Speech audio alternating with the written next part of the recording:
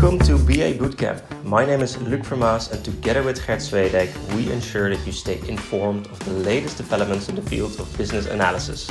We combine different theoretical approaches with our extensive practical experience from the field so that you immediately leave our sessions with tangible tips and ideas to put in practice in your daily work. Have fun watching, and if you want to stay informed in our latest videos, follow us on YouTube. Okay, so thank you for joining us again in our sixth episode of the BABOK Untangled series. So it's now a few months ago that we started this initiative, and we're very happy that we are now at episode 6. Still 3 to go after this one, so it's a 400 pages thick book, so there's quite some content.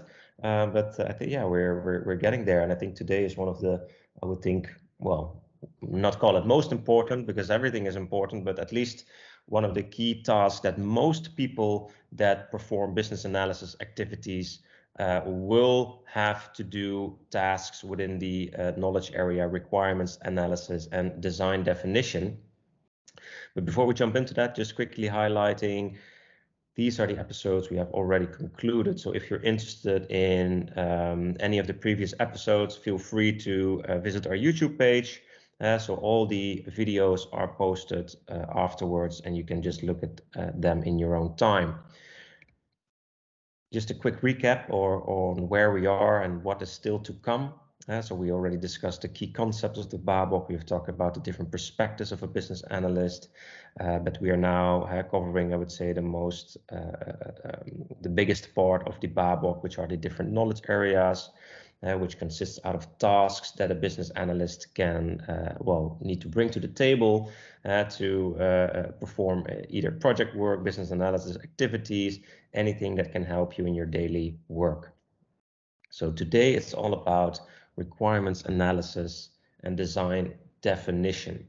So what is requirements analysis and design definition? Well, basically it has everything to do with the analysis of the requirement. I mean, you conducted the analysis, you have done your elicitation, you have prepared your elicitation, but now you have a lot of information, and all of that information now needs to be specified, modeled, of course need to be verified whether, hey, does it indeed is correct that this is the requirement we have captured, where also validation is a critical aspect of it, because you do not want to have a product being built on unvalidated requirements, because that will also lead to unexpected results in the end of the project. And an important part of that is to define the requirements architecture.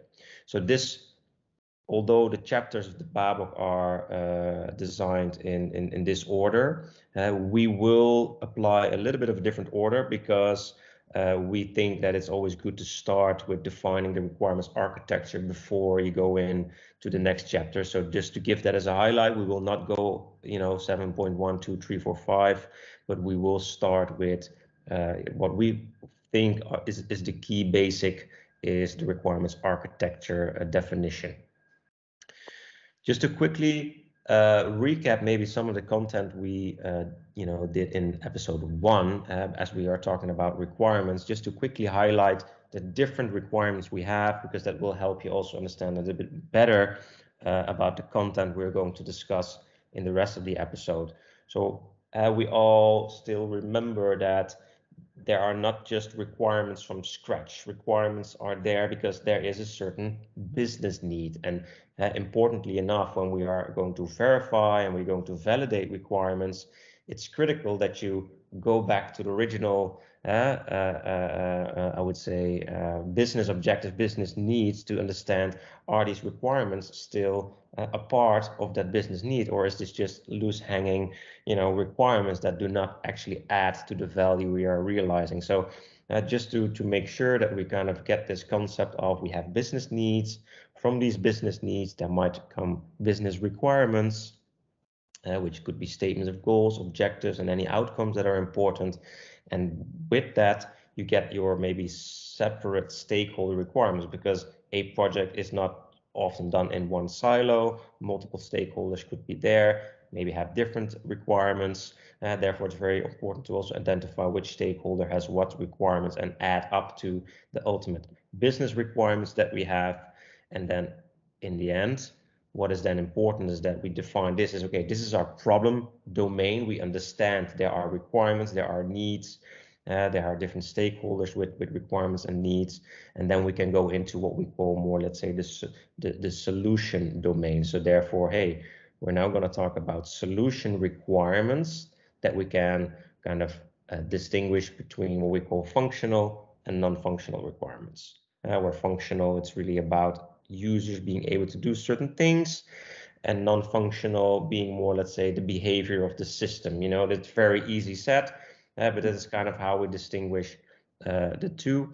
And then we have, of course, very important, if you work on a project where you're not going to go from A to B in one go, where you have maybe we're going to go from A to F, and in the middle we can have a state called B, C, and E, which can have transition requirements, basically help you transition from A to B, from B to C, without going from A to F in one go. And so this is kind of the landscape when we talk about requirements. Just a quick recap. I'm not going to go into detail. If you want to know more about this, please watch back episode 1, because there we discussed it in a little bit more detail. And then the second thing maybe to highlight is that, because we talk about requirements and design definition, that there is a difference between a requirement and a design. But ultimately, it's important that you realize that a requirement could potentially lead already to a intermediate design, which then can be used to gather more requirements, which will lead to a further improved design, and therefore you will work in this circle until you come to that moment that everybody says, yes, this is exactly what the requirement was saying. So requirements and design go hand in hand. It's not, although they are two separate things, they go hand in hand. And that is something I want to reiterate before we go into the content of this session today. Bringing us to the first topic of the requirements design and definition chapter, handing it over to Gert, where we start again with 7.4, which is defining the requirements architecture. Maybe you can tell a bit about why we start with this, Gert, and not with 701. Yes. What is your vision on that? Thank you, Luc. Yes, I will. The requirement architecture is all about thinking about what kind of models am I going to use for specifying and modeling. So the first step you should take is thinking about different viewpoints and views. So we have another slide on that one. So actually here you think about what type of models are we going to use for specification and modeling. So that's why we have the first part of this session on the requirement architecture.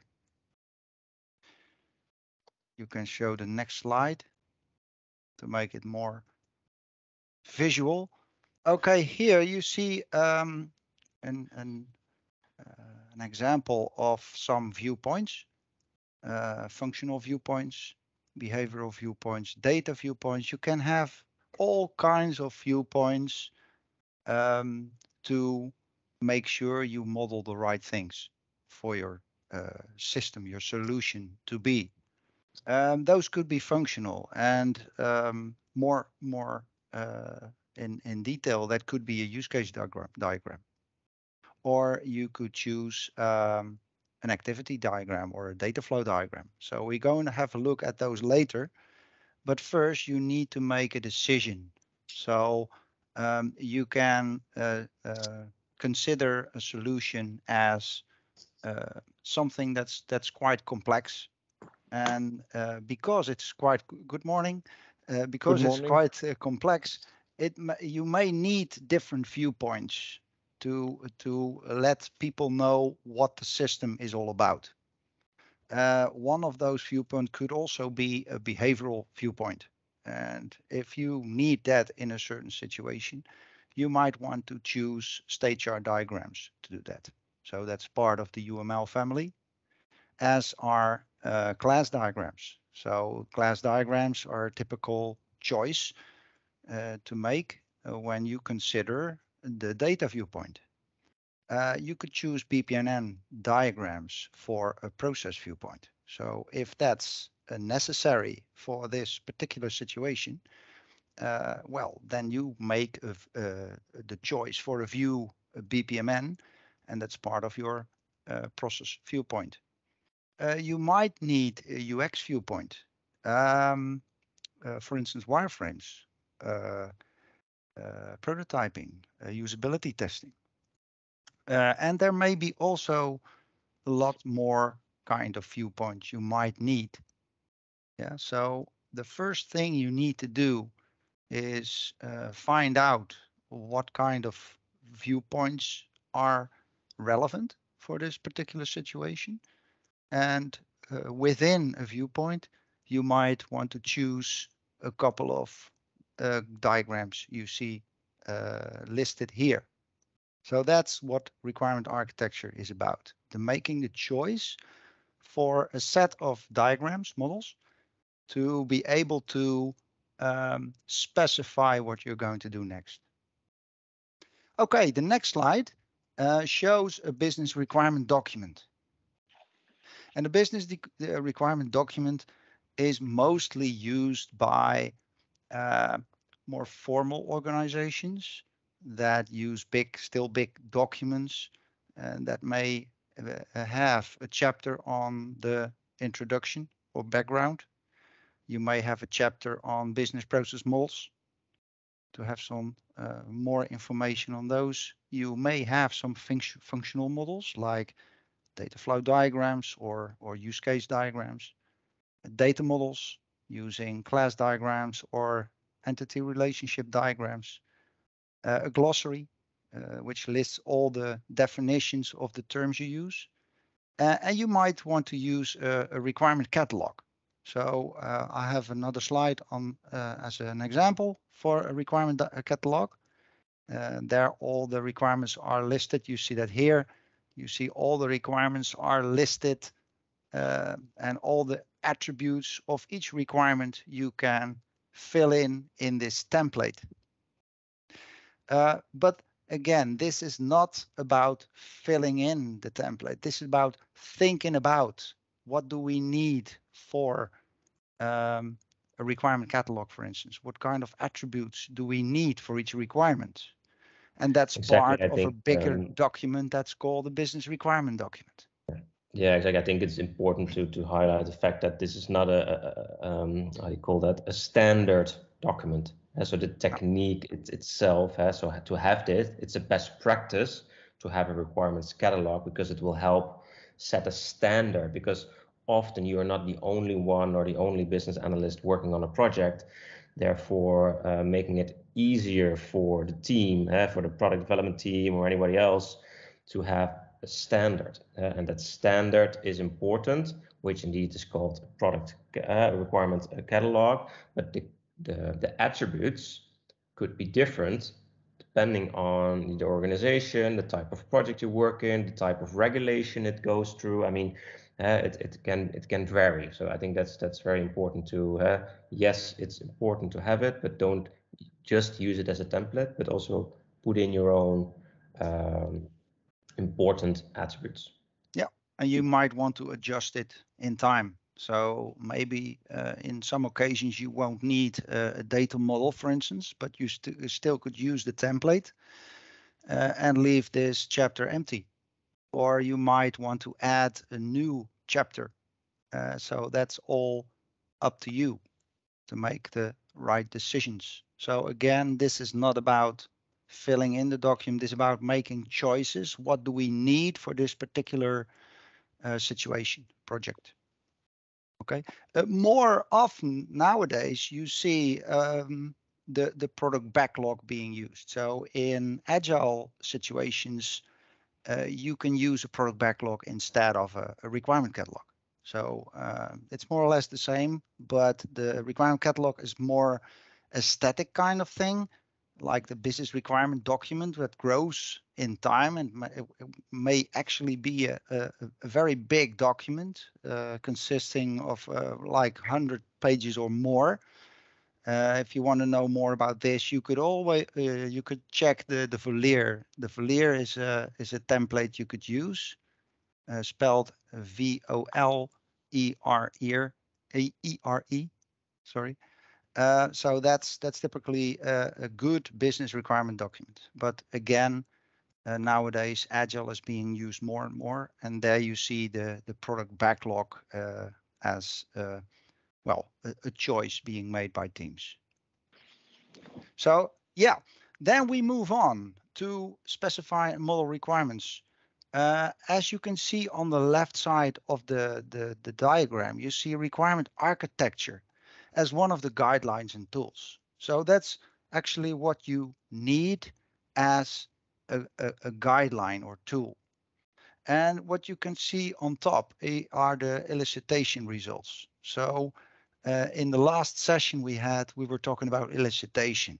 So you have been talking to your stakeholders, you know what they want, you know what they have been saying or writing down on a piece of paper, and that will be your input for this particular task.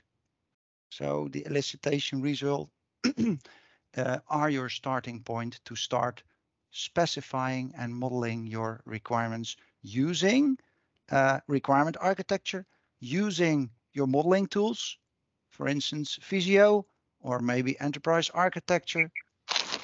You may also use requirement lifecycle management tools like Jira.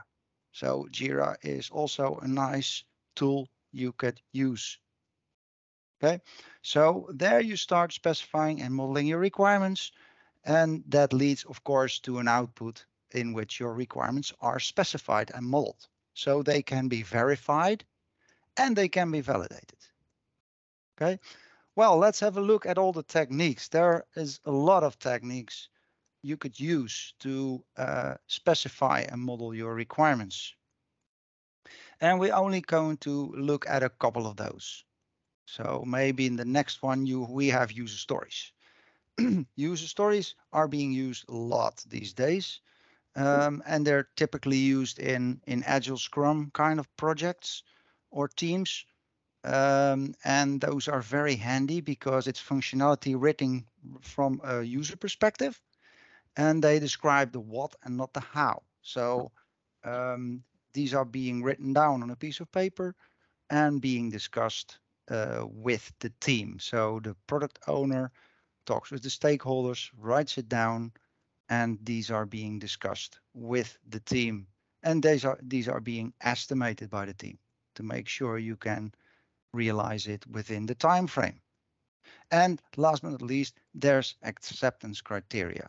And these are very important, and these are a big part of the user stories. So user stories actually are consist of three parts. First is the writing, as you can see here in the 3R format. The second one is the conversation you will have based on the writing, based on the user story. And third, there will be acceptance criteria. So we're going to have a look at the acceptance criteria later in this session. But first, there's the statement you can see here, which may be formal or may be informal. So you can write informal user stories, which are just plain piece of text, or you can write it in a 3R format. The R stands for role, requirement, and result. So as a, and then the name of the role, I need to, then you have the requirement, so that is the rationale for the requirement. So if we have a look at the example, if you click on the next one, look, you see an example. As a customer, I need to be able to supercharge my vehicle using a credit card so that I can continue my journey. So this is typically an example of a user story. You you can write down as a starting point for everything. So elicitation results may actually lead to, well, a user story being written down in a workshop, for instance. So you can use a workshop to start writing down your user stories. Another technique is the non-functional requirements. So there's actually loads and loads of non-functional requirements, and you only see a couple of them here.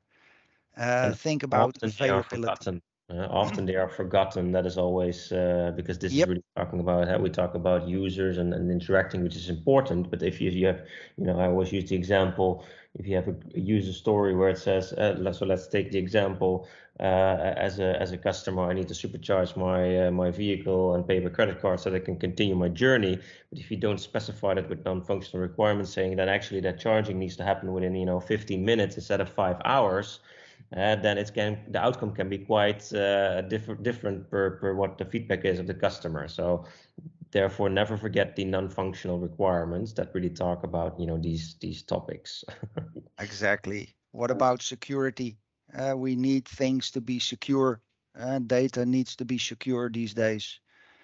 Think about usability. How usable is the solution? Uh, so it's not only about performance, it's also about compliance, things like that. So you can actually use a checklist. The ISO standards has a lot of, I call it the ility lists. So you can use the ility lists to check whether your solution, well, is right for considering all these non-functional categories. Okay, other techniques. This is a more traditional technique, the data flow diagram. I think this is still very useful, especially in situations where you have a lot of systems or users. So this, you have the rectangles that show the outside world, and you have one circle, and that's your system. So your system is part of a bigger whole, and that's a context. So what this actually shows is that you may have users. So you see users that will have a user interface with the FCS system. But there will also be system interfaces, and especially those are very interesting. So where does the system FCS get its information from? To what other systems will this system send information to? So for the purists, you may only be interested in the boxes just outside the FCS system and not the other boxes you see in between. So there's boxes between you see on top and the one underneath that shows Leonardo. Uh, but sometimes you may want to have a look at those as well. So where does information come from? Where does information go to? And what are the outside systems your system you're considering, you really want to know, is communicating with? So you can use data flow diagrams. That's the one you see here. And you can, on top of that, you can do an interface analysis. So if you have a new system that will be connected with your system, um, just write it down and adjust your context diagram. So this is typically a context diagram that shows all the systems your system is communicating with, showing the information, and it doesn't show any order. This doesn't show any sequence. It just shows what information is going in, what information is going out, and what are the systems that my system is communicating with, and who are the important users of your system. And it may even be an organization that sends you some information. So that may also be the case. Then there's data dictionary. A data dictionary typically shows you what, for instance, the things are that is being described next to the arrows, the information. So we have, for instance, this is all about payments. So we have payments going from Vicoso to FCS. That says facturenverantwoordingen in Dutch. And you may say, well, what does that mean? So what is a factuur consisted of? What does the invoice, what does it consist of? What is it part of? How do you define that? That's what you put in your data dictionary. So I often use all these three techniques together, yeah, to make sure what information is going in, what information is going out. Remember, oftentimes we're talking about a solution that is an information system. So an information system gets information, processes the information, stores the information, and in the end sends information to the outside world. So what are the other players in the outside world? These are part of your context, and these will be part of your interface analysis as well. And then there's use cases. Use case diagram you see here. The context diagram as a data flow diagram in the last slide was a black box. That was a black box context diagram. The use case diagram is a white box context diagram. So it also shows the outside world. That's the things you see outside is rectangle, like customer and charger. And it's a white box context diagram because it also shows the functional elements the BCL app in this case consists of.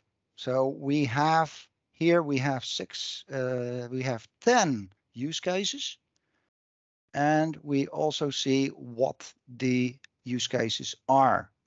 It doesn't show any sequence. It just shows you who the actors are. An actor can be a stick figure on the left, showing that it's a person, and it can be a box like you see on the right side, the charger. So actually the customer can use the BCL app to start the charger you see on the right side.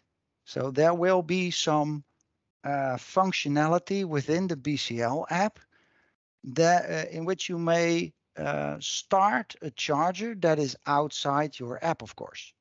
So what this means, you plug in your car, that's the hardware, of course, and then you use your BCL app to start charging the charger. Okay, so, and of course, there's a lot more functionality to it than just charging, but that's the next part of my story here. So maybe if you click, yeah, you can actually use this as a starting point. This will be your system functionality as long as your system exists. Yeah, that's the main difference between a user story and a use case. A user story is just a wish you have at a certain moment in time, whereas a use case is a part of your functionality of your system. It will be there as long as your system exists. You may have to do some adjustments, of course, maybe based on a user story. So you actually can use them together, user stories and use cases. We do another session on that, Luke, I think, later. So we discuss the differences and the similarities.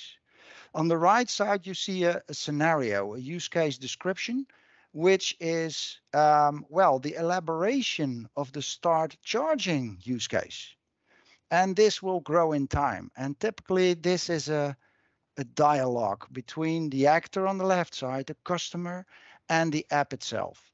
So this is all about requirements. Why? Because the customer wants to do something with the app, and the app knows exactly what to do as a response. So they respond to each other all the time to make sure the customer is happy, and in this case, is able to charge his or her car. And the next slide. Okay, and of course, you can also use another technique. So instead of writing down use cases as text, you can also draw an activity diagram, for instance, and that's part of the process modeling technique in the BABOK, all with its own syntax, of course. So it starts on top with customer who wants to start the charging. The BCL app will react by asking what the charger code is. Well, the customer knows the charger code, fills that in, and then the BCL app knows what to do. And in the end, it will start the charger, and it will end when the customer stops the charger. Okay, so you can also use these techniques. Yeah, I mentioned this one before. You can use a class diagram when you are interested in the data viewpoint. So this is typically the data viewpoint, and this in the end will be your database. So if you want to register, well, who is the customer, what kind of membership he or she has, what kind of payment method he or she has, what the vehicle is, and you want to know where and when this vehicle is being charged, you may want to draw a concept model. So here you see a typical example of a concept model. And you can do that in combination with a glossary. So a glossary is another technique you can use, which describes all the terms you use. So the picture shows, for instance, a customer. So what is a customer? A vehicle. What is a vehicle? What is a charge session? So you really need the glossary first to make sure you have the right definition.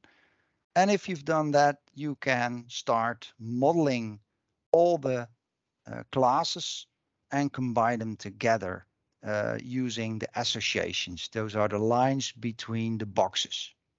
But you only do that if you're interested in the relationship. If you don't want to register the relationship, well, just don't show them. This is what it's all about. And you may start drawing a class diagram like this and find out you still have new questions, or you doubt, or you may even have an assumption, but you always need to check the assumption with your stakeholders, of course. So the bottom line, always ask, okay, what do we need for this particular situation? You see an association, a line may have a description besides it, like charge session takes place on a vehicle. So that's the name of your association. You don't need to fill that in, but well, it's more explicit. And you may have the cardinality, a multiplicity. And you see, for instance, between charger and charge session, you see a number 1 and you see a star. So the star means 0 or more. And the 1, of course, is minimum 1, maximum 1. What does it mean? Well, a charger may have multiple charge sessions. And given one charge session, there will only be one charger involved. Same with vehicle. A vehicle may be charged in a charge session, or maybe have more charge sessions. But one charge session is taking place on just one vehicle. Okay, a location may have one charger up to 6. So if you want to register more than 6 chargers for one location, you will have a problem. with your system. That's what this means. So if you want to register 8 charges at one location, you need to adjust this class diagram. So that's what the requirements is all about. What you see is what you get. Okay. And of course, this will take time to have the right model in the end. So we have multiple iterations. Well, the other technique, data modeling, steps in a bit more. So this is in more detail. You will add attributes to all these classes. And you may want to use the enumeration you see here. So what kind of methods do we have as a payment method? What kind of types are the memberships? So you can have a standard membership or you can have a gold member membership. So you start adding details to your concept model, and you end up with a data model.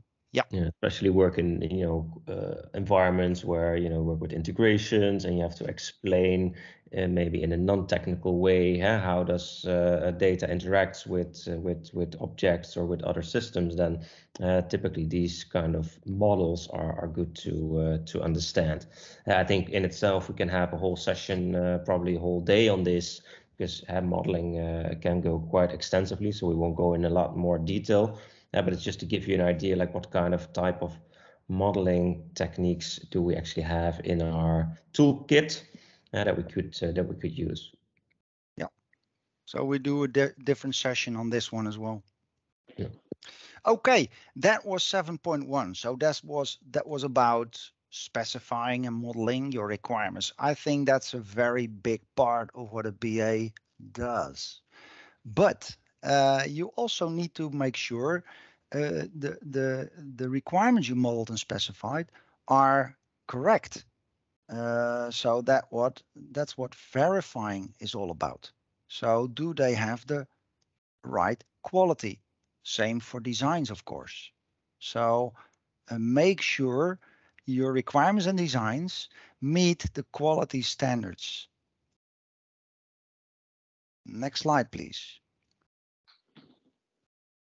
Yeah, and so you can have a check for whether they are atomic. Well, if you use user stories, they will be atomic. So this typically stands for requirements written down in a certain way using text. Are they complete? Are they consistent? So some of these characteristics are important just for separate requirements, as we saw in the requirement catalog.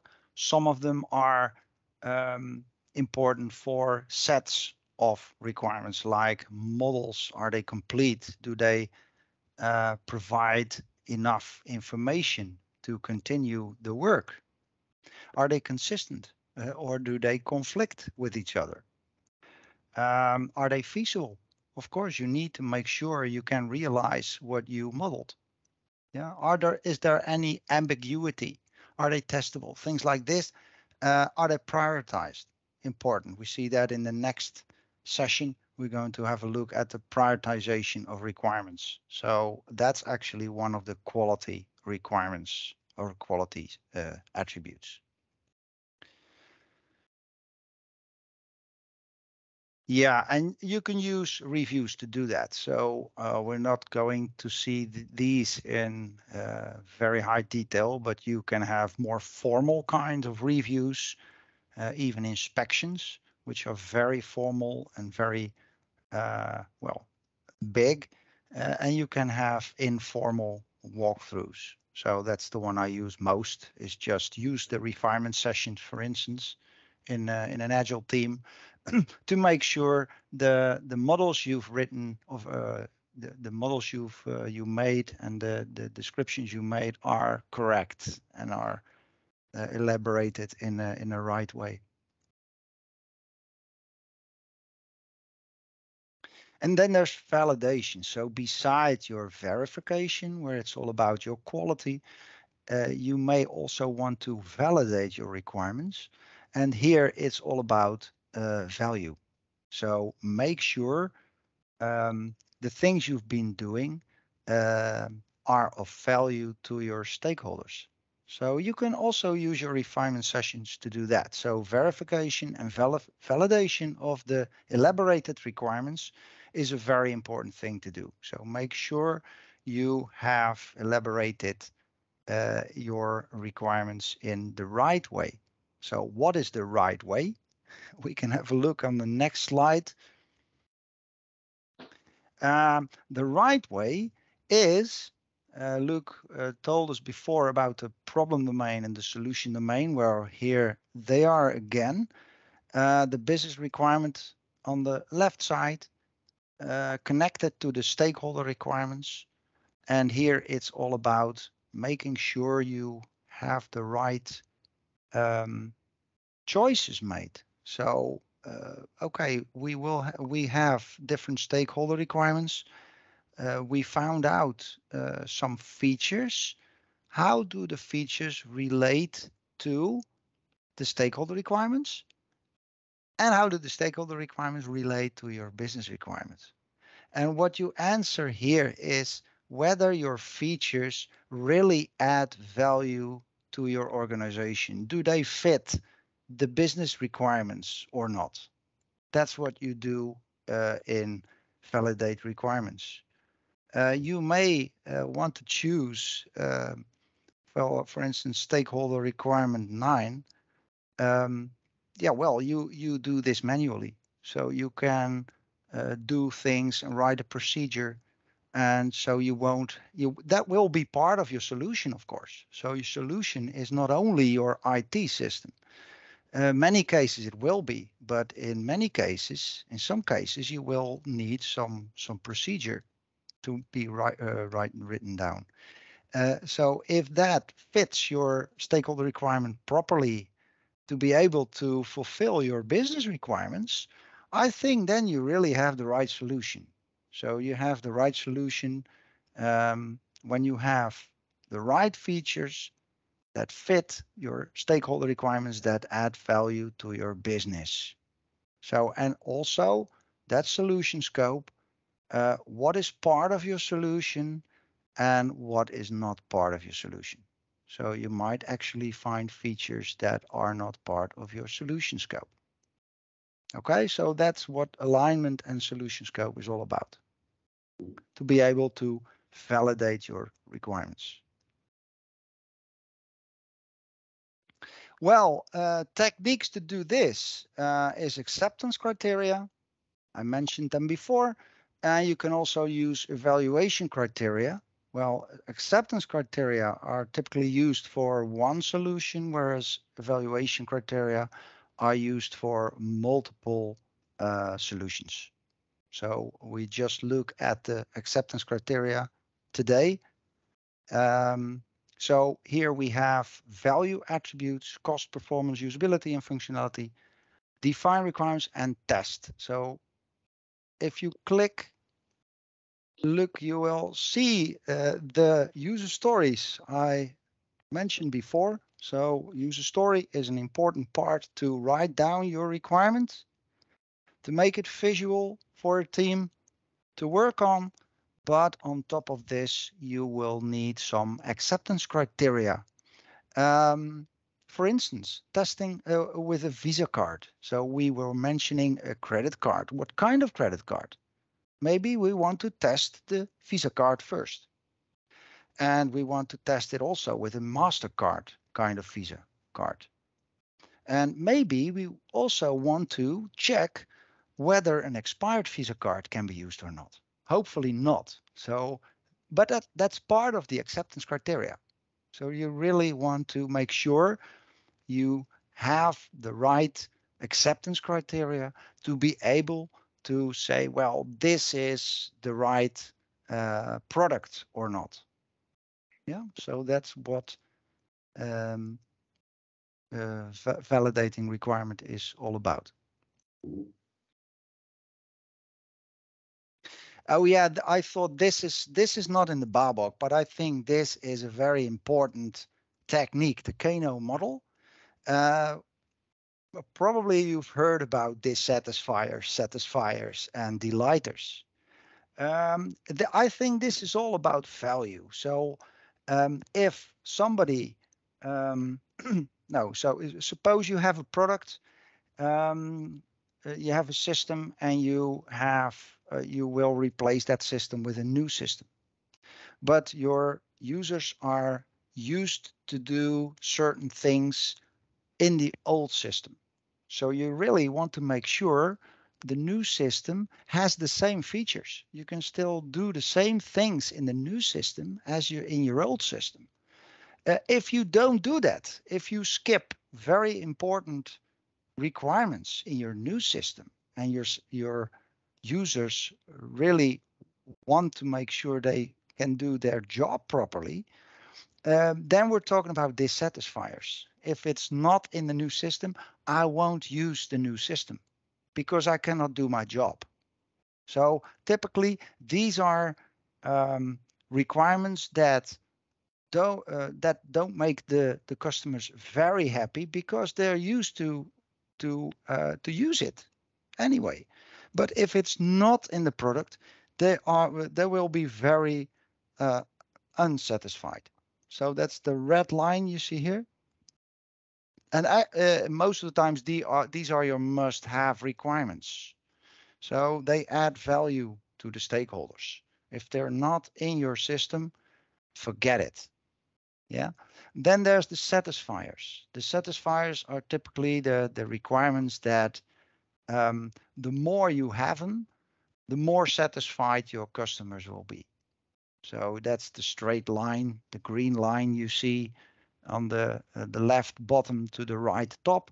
The more it will be in your system, the more satisfied your customers will be. And yeah, uh, maybe for a product that would be for a car, for instance, that would be the range.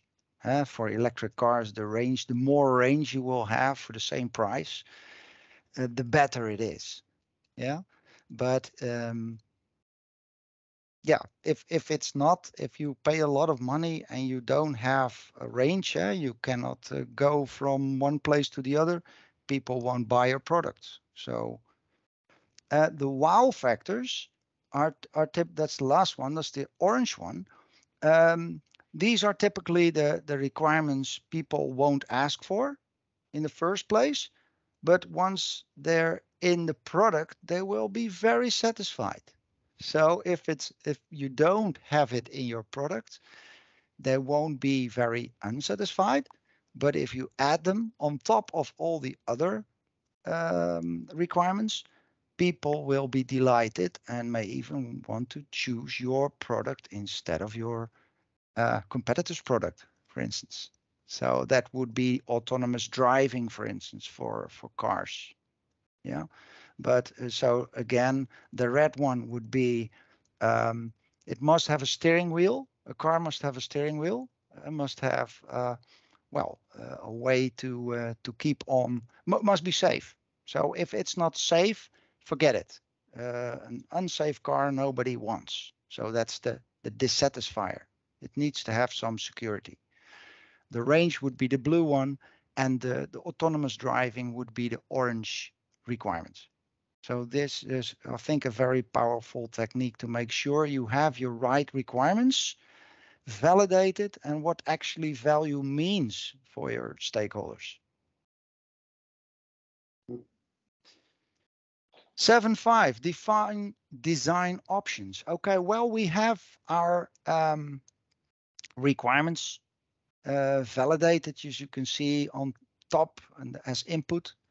We have the requirement architecture, and we can start thinking about designs. So as we told you before, designs are about the solution. So here we go into think about what design options are there in this particular occasion and what is the most suitable. So the most suitable, we're going to have a look at 7.6, but first we're going to find all these design options. Okay.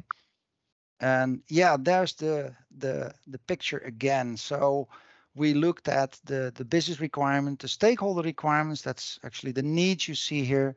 You see the features, so that's your functionality of your new system.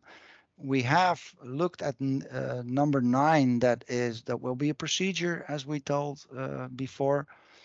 And then we are going to look at different options. So one of the options would be, okay, we're going to do everything manual.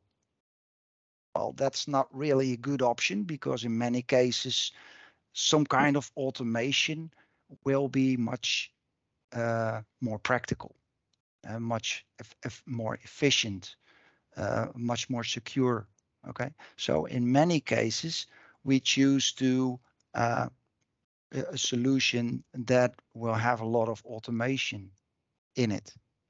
So if you choose for an for automation, you can choose, okay, we can buy it or we can make it ourselves. So, well, you see here the green, blue, the blue, green. That's a decision you can make to make your own system that will be well, a fit solution, yeah, bespoke. But you can also choose to buy a solution. So on the right side, you could choose a design option that has a couple of components. So that would be the orange design option you choose. So you buy everything. You may also have a design option too that is blue-green. So you start to make your system yourself. So everything is bespoke. Everything is fit for your organization. You may choose to have a design option that's completely dark blue. So everything manual. And you can have a combination. So I think that's the most powerful one. You know what kind of solution you need. You know what kind of feature you need, and you start looking whether there's some kind of component you can buy that exactly fits your features you're looking for. So that would be, if that's if that has a good price, that would actually be a good option. But if you cannot find it, for instance, your way of working is so specific for your organization, you might not find a good component to buy. So then you might choose for instance, what's blue-green here is component B and C are uh, components you make yourself, you build yourself, okay? And that's actually your requirement allocation. So choosing the right components for the features you need. And you can imagine you can all have all kinds of combinations, possibilities for design options. And you might want to have a vendor assessment to find out whether, yeah, what they have, what they need, what they provide. So you see a couple of vendors mentioned here. And that can actually be some kind of pilot project you use. Yeah, and during these vendor selection processes, which you so often they have these so-called RFPs, RFIs, requests for proposals. Therefore, the requirements you already gathered and have are of an essence for, in this case, a vendor to understand, hey, can my product do what you require? So I've been involved in many of these RFPs. My background in Salesforce, where we try to fit the purpose of the requirements, and also trying to understand, okay, what is the business value, what is the need behind it, and can we actually, offer a solution, which then could be like, maybe a small demo or like a proof of concept, and also showing the speed of delivery, if it's then going to be a good fit for the for your requirements. Mm. Okay, then the last one, 7.6. Well, here you have all these design options from 7.5. And there you can start doing an analysis of the potential value they may have and come up with a solution you recommend. So that's what this is about. Next slide, please. Okay, so a very well, a technique almost everybody knows, I think, is the business case. So what you do here is you start checking all the options, whether worthwhile. So is this option worthwhile considering the amount of time and resources we need to spend, and what value it will deliver for our organization. So define the need and determine the desired outcomes. So that's what you typically do. And then you start assessing the scope, the feasibility, the assumptions, risk and constraints, and do some financial analysis to make sure what the best design option is, and recommend that solution. And a technique financial analysis, most of the time you can use a return on investment. So this is typically a theory slide from BABOK. They mention these kind of methods you can use to find out what in a financial perspective the best option would be. But this is just a financial check. And of course, I mentioned before, risk is also an important one. Suppose Luc showed us the vendors. You choose a vendor that has a bad name or is in financial trouble. That might be a big risk to choose that vendor. So don't go there. I would say choose another vendor that has maybe a better image or better reputation or has better financial numbers. So it's about money, but it's not all about money. It's also about risks and impacts for your organization, I would say. Mm-hmm. So does it impact your organization a lot or not? So and this is not in BABOK, but I think this is again another helpful tool you can use, the SFA matrix. And the SFA stands for suitability, feasibility, and acceptability. So here you could say, okay, well, we have for suitability, is there a strategic fit? So in what way does the option, the design option, fit the strategy? Is that very much so? Use plus plus. Is it not so much? Use plus minus.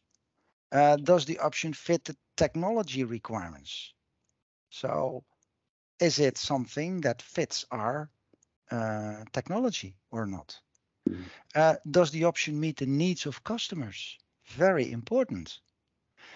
For feasibility, is there sufficient budget available? So do we have the money? To what extent can the organization bear the change of the order? So that would be an impact. So can the organization bear the change? Or is the option technologically feasible?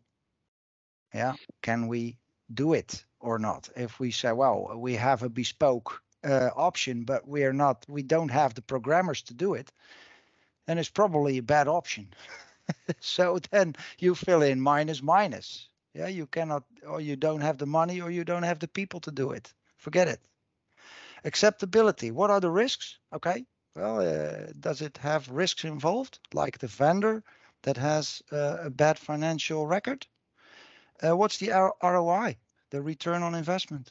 What do our customers think? Well, you can, all the aspects you can think of yourself. So that's an important one for SFA matrix, to have a holistic view of the organization and the impacts it may have on your organization.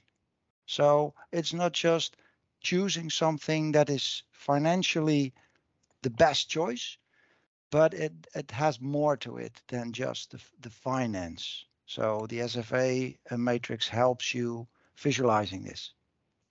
Yeah, I think it's quite a hot topic right now where we have to talk about the war of talent, right? Getting the right people to do the job. I mean, especially talk a lot with companies where they talk about the whole decision. Okay, do we make it ourselves or are we going to buy a product? And where always with making it yourself, you really should ask yourself, okay, is it a uniquely identifying what we do with our core business? And if so, do we then need to allocate all of our developers to that single product, but then probably has a decision outsource or buy products that maybe can do, let's say, the more side process delivery, because it's impossible nowadays with the war for talent, especially within development areas and architecture, that you will have enough people to build everything yourself. Yeah.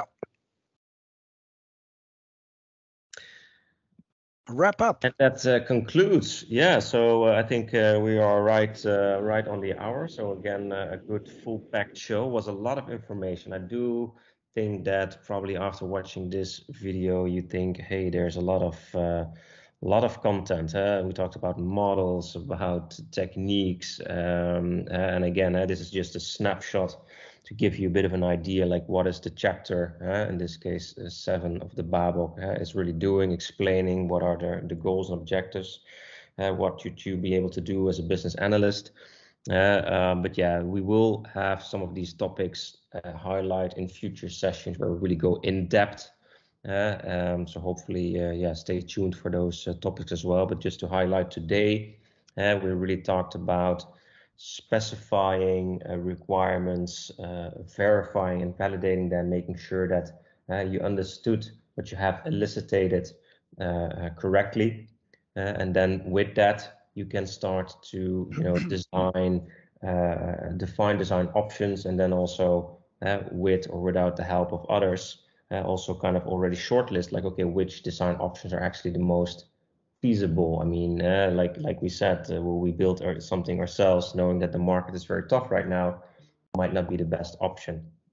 But it's typically something you would do with, more people that also understand more about the financial situation. Maybe you talk with HR. So there can be many aspects of people you involve. So it's not something you alone do as a business analyst. This is typically where also multiple disciplines come together, where you're going to analyze the different options, but you're basically providing them with the options, not so to make the final decisions and conclusions, but just there to help facilitate the discussions. That's the most important thing. Yeah, so hopefully you enjoyed the show again, and if there are any questions, then I would say I'm now going to open up the floor for any questions. If not, then I thank you very much again for your engagement, for the people that were here online with us today, and otherwise for the people that are listening to this video later on. Thank you for watching us, and yeah, subscribe if you're interested in any of our more shows that will follow.